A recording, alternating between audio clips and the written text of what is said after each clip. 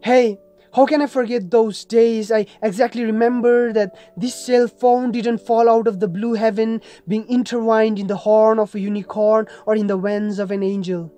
But it didn't feel less either. My mom presented me this cell phone in the past as the present. I still remember I was in cloud nine, and since that day, this cell phone became a part of my life. My hand feels homesick without this cell phone, and my ears would feel hollow without the earphones. However, I need to put this. My name is Robert Chamling Rai. I'm 16 years old and I was a chronic mobile phone addict. Since that day, I got a hold of this cell phone. I never lose my contact with this. While I lost my contact with my mom and I rarely spoke with her. I had no time to listen to my dad shout from my daily schedule because I was too busy listening to the YouTubers. I had no time to sit over a cup of coffee with my friends because I thought, how could I miss the chicken dinner at PUBG? Since that day, I lost my contact with my friends, families, and society who were the world because I felt the world was captivated in this cell phone. How ironic when I was too much active in social networking, I turned to anti-socialist. And talk of studies, I ceased reading the novels of Chetan Bhagat, Jane Austen, and all of them. Because I thought that there was no net worth of the emotions of literature embodied to words. Because I had full time seeing Rahul cutely cry for Simran, and little did I know that Rahul was Shah Rukh Khan. Never did I get to open up the emotions of my heartfelt words because I was too busy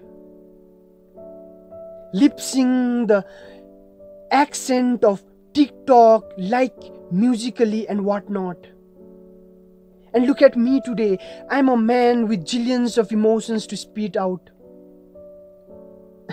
And talk of happiness, my happiness was snatched because I counted my net worth of happiness by the number of likes, comments, and hearts my photos in Facebook, Instagram, Twitter collected as the accolades.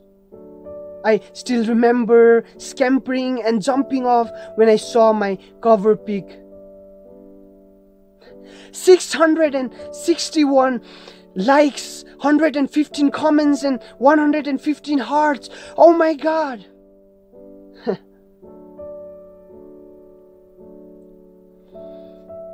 I started hating the man looking at me from the mirror because I started looking at the celebrities who blazed and shone over heavy makeup in this fourth screen, and I became uncomfortable at my own skin. I forgot laughing and I started faking smile because I had no time to play around with my sisters and irritate her and laugh at the tantrums she would throw. Because I devoted all of my time to this. And the pair of pseudo Nike shoes I had felt inadequate because the Flipkart, Amazon, Snapdeal and the commercial ads in this cell phone tempted me to Jordans. I started feeling inadequate. You know what? I counted my achievement as made it to Town Hall 11 of Clash of Clans, mastered Game of Thrones and Mobile Legend, and let's not forget the chicken dinner at PUBG. And I stopped and I forgot spellings because Facebook, WhatsApp, Twitters, Instagram asks you more of an abbreviations by killing my mobile data. And the tragic part was that I had no friends in the long friend list. No smileys, just smiley emojis. This gadget, this cell phone, this very thing slipped the word happy to sad to sadder to saddest for me, and maybe even for some of you guys. And then I was depressed, insecure, and unhappy and lifeless. But now I am not, because I decided that this phone wouldn't decide the way I would live life. This phone wouldn't decide whether I'll be happy or sad. This phone has no rights to decide me. Hey, drop the color to the video and change the background music. Because I decided that this cell phone is not going to decide the way I live my life.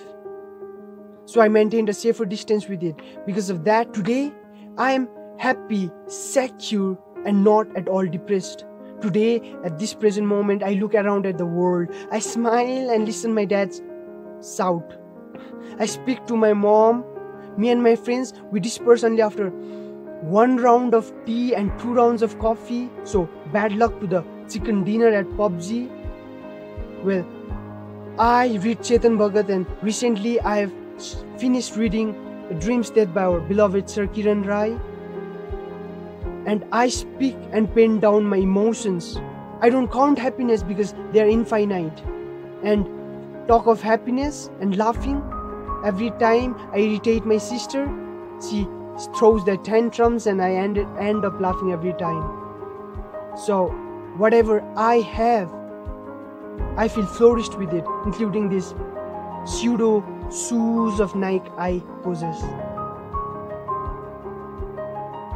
And if you talk of achievement, I have fought mobile addiction.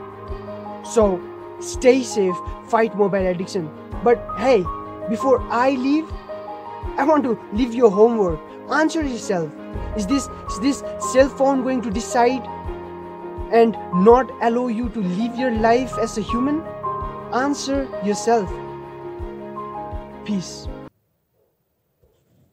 Hey, how was the video? If you liked it, please give it a like. Feel free to comment and share this among those who are having a bit more problem in handling mobile phones. So, and at last, please do subscribe, hit the notification bell. Peace.